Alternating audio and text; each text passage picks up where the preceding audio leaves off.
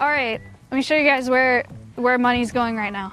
This is gonna be our new tortoise enclosure. We have a sulcata tortoise that's in California, en route right now to Arizona to get picked up by us this weekend. She's a sulcata. It's one of the third largest tortoise species in the world, so they'll get to be like 100 pounds. The males can be up to 200 pounds and they live like 100 years. So this is gonna be her enclosure. Connor is working on putting rebar into our concrete moat because sulcata tortoises are really good at digging.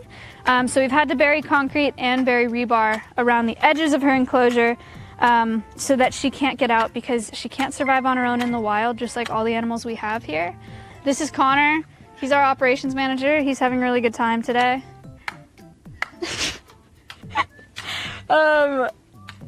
This tortoise, someone bought as a pet at like a reptile expo when she was just like a little golf ball sized baby tortoise.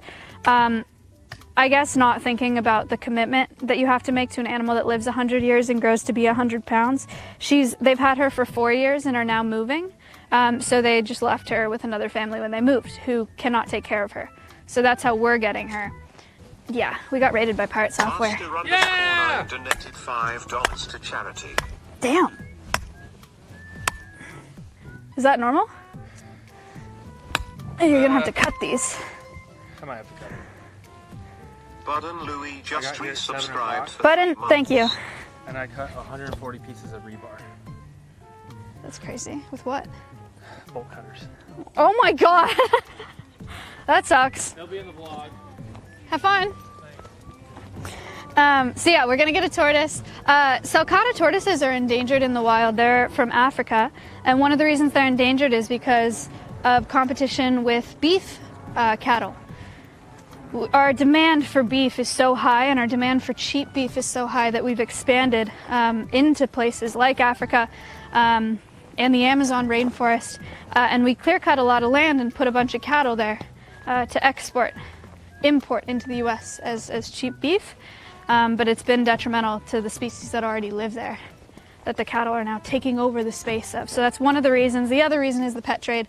People think that they want a giant tortoise and then can't have them for 100 years. So, not ideal.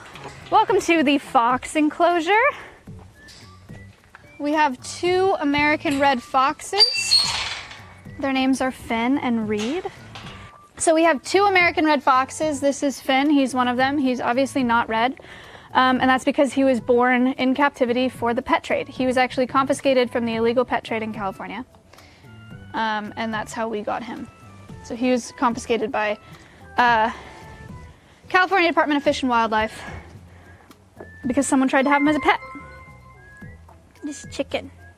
Ashen_X just resubscribed for 4 months. Nice. So with these 2 guys, tell people that 1, you don't want foxes as pets, and 2, you don't want to wear foxes either. The fur industry is pretty gnarly, and a lot of foxes are farmed for their fur, which is super sad. This is our other fox. His name is Reed. Here you go. Reed was born in the wild, is also an American red fox, probably what you're used to seeing as a red fox because he was born in the wild. He was orphaned in the wild though and was raised by rehabilitators in California. And that's why he's under human care as well. You see that? I just threw it over there. Over there. Just nice. What kind of treats do they get? They love scrambled egg, they love chicken, peanut butter is a treat as well.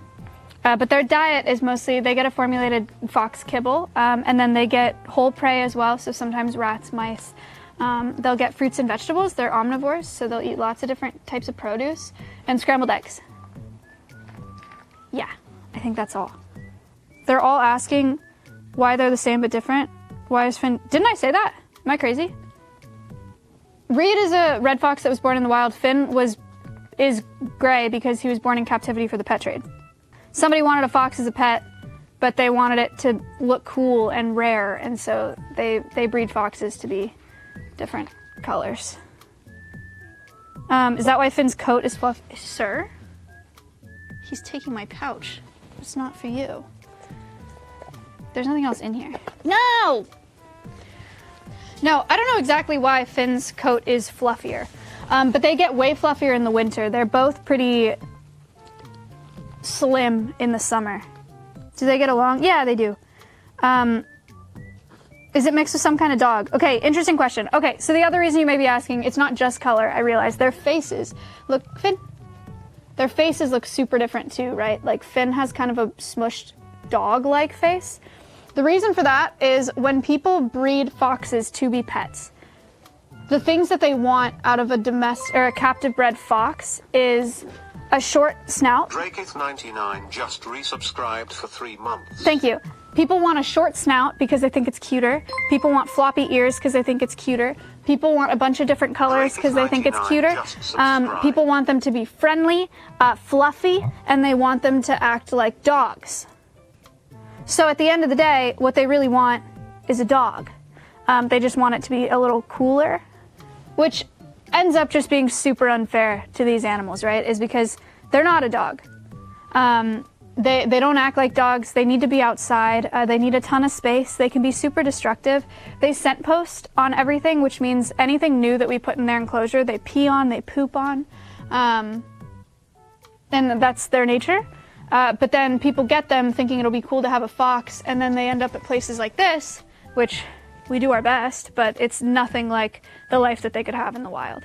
But Finn was born into it and never had a choice. But most foxes that are bred for the pet trade that end up in people's homes and then they can't have them or they surrender them or whatever are not this lucky. A lot of times they'll bounce around a bunch of different homes and people have them until they realize they can't. So, yeah, it's pretty sad. Will you enlarge the enclosure at any point? Not this enclosure, no. When we got them, they were in a 5x10, which is 1 of me by 2 of me, and it was just a concrete pad, which is obviously awful. This enclosure is 40 feet by 26, so it's pretty large. We also have a 50 by 30 foot training center. We would love to be able to bring the foxes down to there eventually, so that they can have time in another space. But this is the size of their enclosure. A lot probably get euthanized as well. Yeah. Are they fully grown? They are. Yeah, they are fully grown. Yeah, we have thought about adding another treehouse. How do they stink? They're stinky. Foxes are real musky. They smell like skunk. Their enclosure smells like skunk. Inside, it's real bad. They have an inside space with AC and heating. Out here, it's not as bad because it's wire, so it's basically just like open air. But they are real stinky boys. Do you have inverts? Oh yeah, oh yeah. I love invertebrates. We do have bugs. We have Madagascar hissing cockroaches. We have isopods. We got scorpions. We got millipede.